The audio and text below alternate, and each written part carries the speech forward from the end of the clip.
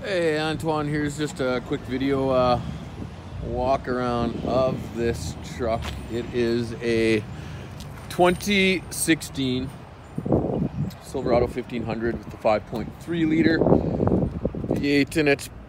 The exterior is in pretty good shape, but you see one little ding right here.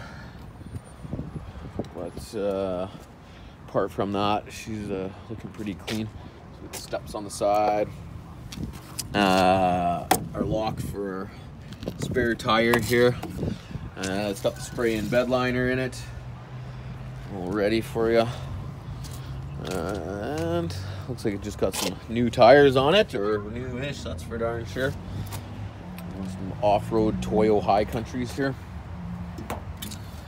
A couple little scratches here, but nothing major. Again, it's a truck, so interior is gray cloth here. Got the all-weather floor mats for underneath here, but I mean it's cloth, but it's in great shape inside here. So just pop the hood for you really quick, show you underneath there. See how clean she looks under here. Oh yeah, doesn't even look like it's hardly ever seen a dirt road in here. So nice and clean. You can see the 5.3 on it.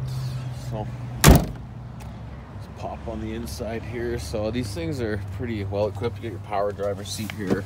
Obviously your power windows, door locks there. It's manual 4x4 here. But kilometer wise, we're looking at, fire it up, automatic headlights, but 95,387 there, if that focuses there for a sec. And then as far as infotainment here, they're pretty well equipped now. So this has got all your radio settings and your Bluetooth and whatnot, but then we've got this projection screen here.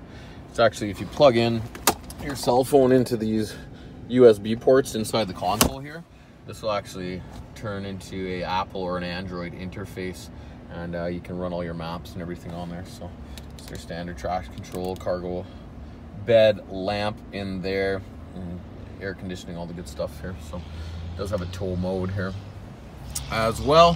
So anyways, let me know what you think. Talk to you soon.